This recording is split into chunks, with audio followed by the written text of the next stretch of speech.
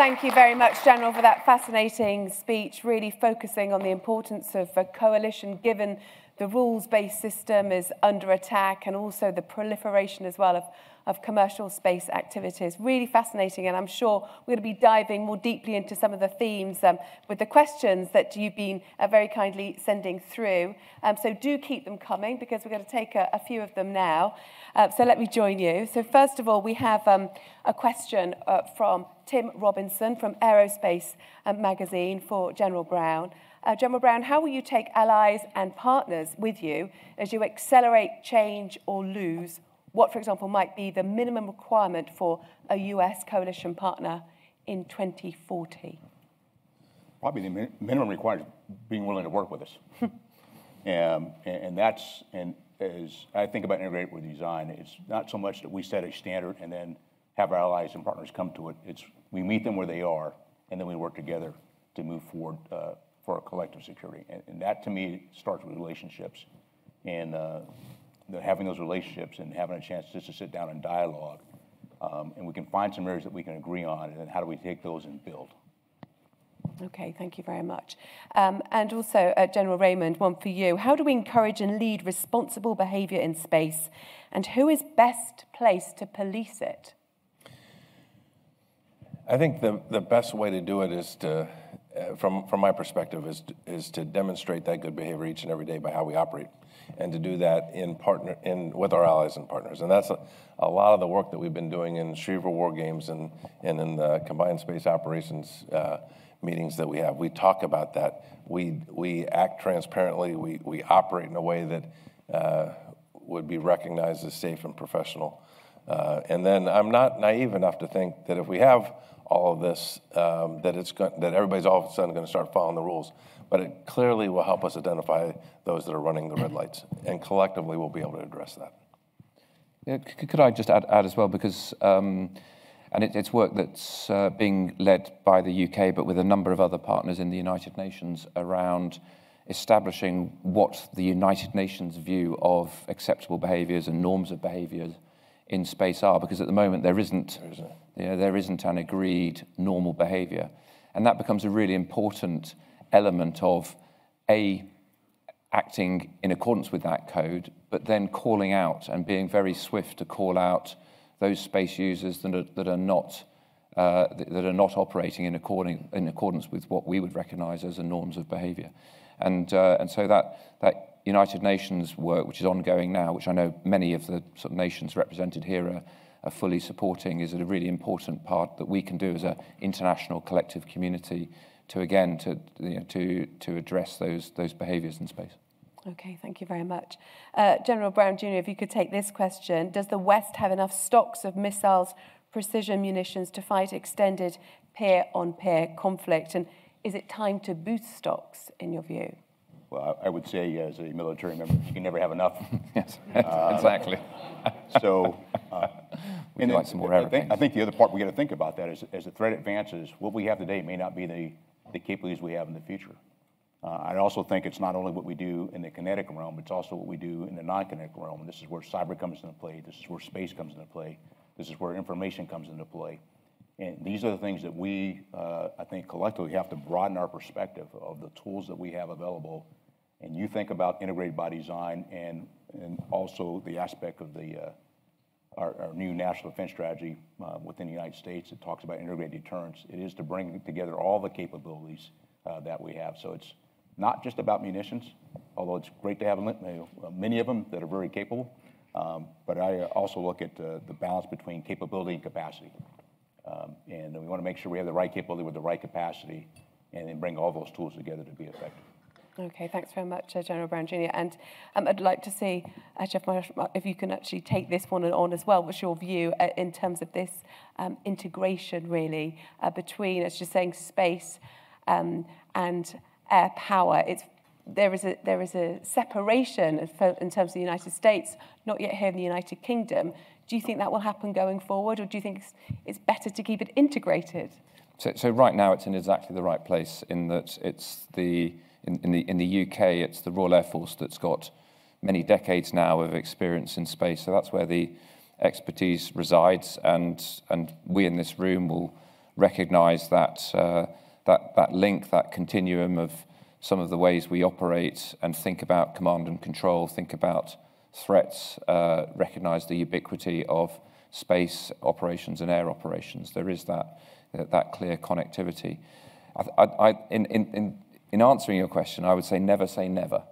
And so, what might be appropriate in 20 or 10 years' time, might be a standalone service, but I certainly don't see that for the foreseeable future. It's working well. What I could add on that, or just highlight, is although the Space Force is a separate service, we're still under one department of the Air Force, and we have a very symbiotic relationship, because there's many things that I do as the Air Force chief that I depend on Jay to help support. And then our airmen and Guardians work very close together to provide that day-to-day support. So it's maybe a separate service, but we're very closely linked, and I think that's the way we're going to be for an extended period of time. Okay, thank you very much. Anything to add? I agree with all that. I will say that what I have found since we've become an independent service underneath the department, we clearly have accelerated our efforts in space. And I don't want to put words in the mouth of General Brown, but I think he would also say that it has allowed the Air Force to focus more sharply on the other missions that they have, and that 1 + 1 doesn't equal 2 in this case, it equals 5 or 10. It's a very great and strong partnership between the two of us. Okay, thanks very much. Now, the questions come through on sustainability. If we look at the balance between operational capability and climate sustainability, how should Air Forces get the balance right? Can I put it? Yeah, and that's the nub of the question that we're wrestling with at the moment. And so when I talk about it taking decades, it is for exactly that reason. Clearly, there's no way that we could become net zero immediately, but I think it's something that we have to collaborate on and share ideas. This will be innovation, it will be imagination.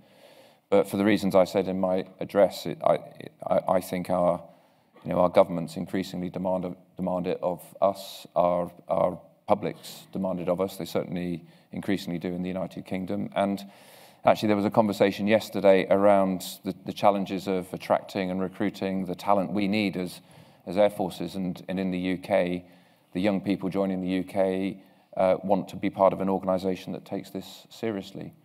But it is as much about operational resilience. The atmosphere will be different. Flying machines will behave more different. We will be facing more extreme climatic conditions. Our people will be asked to operate in more extreme climatic conditions. That is the operational resilience part of this climate change initiative, but also moving beyond fossil fuels, and think of all of the operational benefits of not having an enormous fuel supply chain that you're reliant on.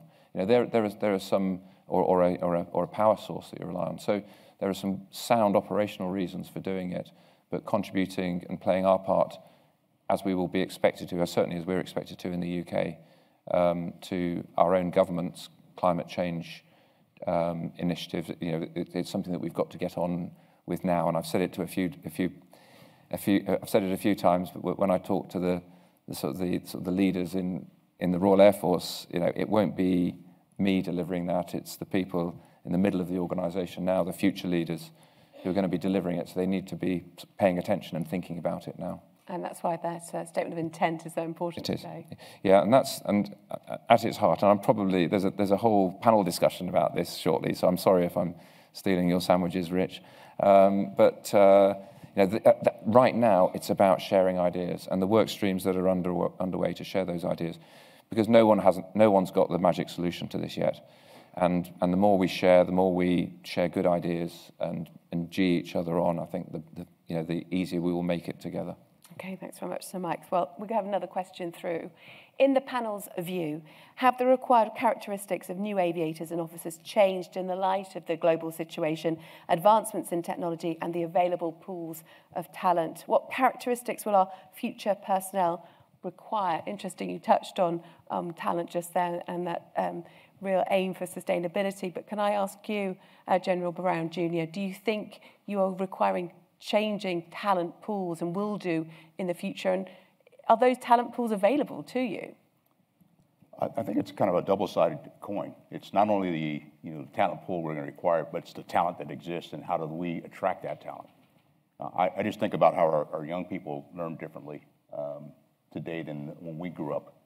And there's approaches we're taking with our pilot training, for example, with our undergraduate pilot training 2.5 with a different approach as far as they're much more visual learners, hands-on learners, and how we adapt our programs.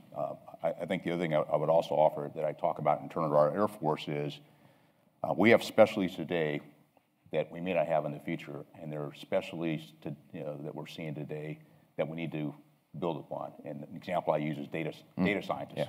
So when I went to college, that was not a major. Probably didn't even exist, but there's probably somebody doing it. But now it's a complete field of study that's going to be so important. Behavioral scientists will be important, particularly if you're working in the information space. How do you influence behavior? And so those are the kinds of things that we've got to be thinking about of how we attract that into our service or work collaboratively with others outside of the service in academia, in think tanks to help us build that capability, not only just for our military, but just for each of our nations as well. Yeah, I think one of the greatest advantages that we've had since establishing as an independent service is our ability to attract folks. There's a lot of excitement around space. And it's a little different for us. We're a much smaller service. We only assess about 500 enlisted airmen a year, for example, enlisted guardians a year, and about 500 officers as well. We are having way more people knocking on our door than we can take.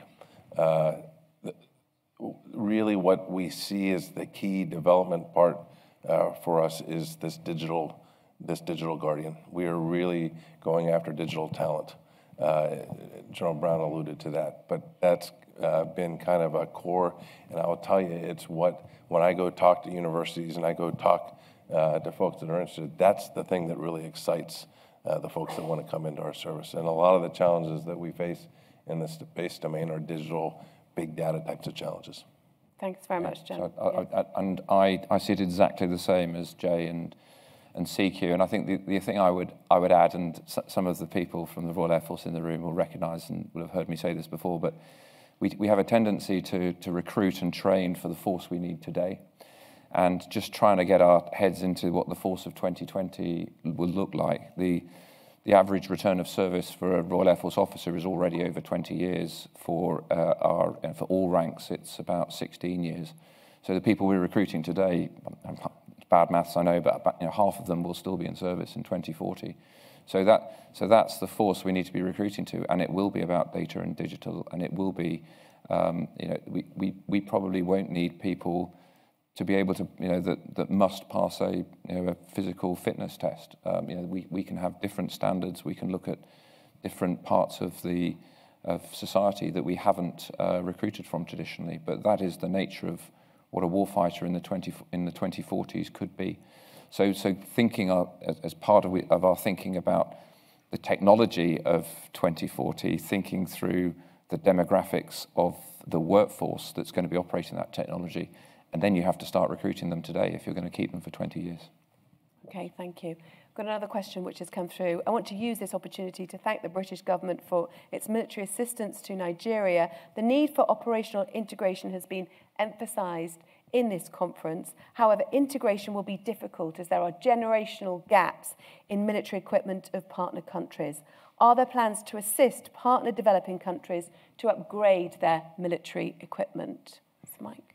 Yeah, I absolutely recognise that challenge, and it's not a new challenge, and there are a number of different ways of resolving it, but I still and it adds a friction to where we can partner and train internationally, but I nevertheless think it is worth working through that friction. Our relationship with the Nigerian Air Force at the moment is in force protection and building up their base security and resilience forces. And as the chief won't mind me saying, the response that we've had from the Nigerian Air Force and the way that that force has grown over the last couple of years has been a really impressive bit of organisational development. And, and there is a mismatch in the equipment that's involved, but I think, I don't think that just a upgrade to equipment is sufficient. Actually, it's the way the Nigerian Air Force has approached it as a whole, multiple lines of development, and that building the organizational resilience is as important as having the most sort of cutting edge technology. Thank you. So the next question, has your analysis of the war in Ukraine led you to take any short-term or medium-term decisions in your own Air Force organisation? And what would be your single key takeaway lesson from this conflict? General Brown Jr., could you answer that one? The importance of air superiority.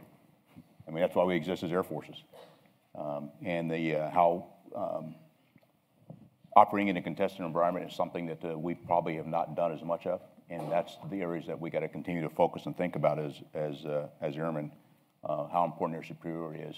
Because really for the United States Air Force in the course of the past 30 years, in the environments that we've operated in, air superiority had been pretty easy. It will not be in the future. And that's something we got to focus on as airmen and in our Air Force in particular. General Raymond, what's your key takeaway? I would change one word to General Brown's and say space superiority. I mean, all the speakers have talked about it. Space has been very, very important in this conflict. We knew that. We've known that for years. It's why we've collectively taken the steps that we all have done to elevate space. But this conflict has shown the importance again. Air Chief Marshal? Control of the air, control of space, but not as in uninterrupted access to space is probably a more UK way of phrasing it. But and then uninterrupted access to the electromagnetic spectrum. Though we have in the battles we've been fighting, we haven't had to contest air dominance, and we haven't had to contest electromagnetic spectrum dominance, and we can see both of those playing out, and space playing out in Ukraine at the moment. And there's sort of the brutal near stalemate that's that we're seeing playing out at the moment. Is as a result of a lack of control of the air, as was said yesterday. There's another question that's come through in a similar vein. The RAF has for some time now been focused on defence through expeditionary operations. With growing visible threats in the world, should we be more concerned about the defence of the UK from direct attack, particularly from missiles and drones?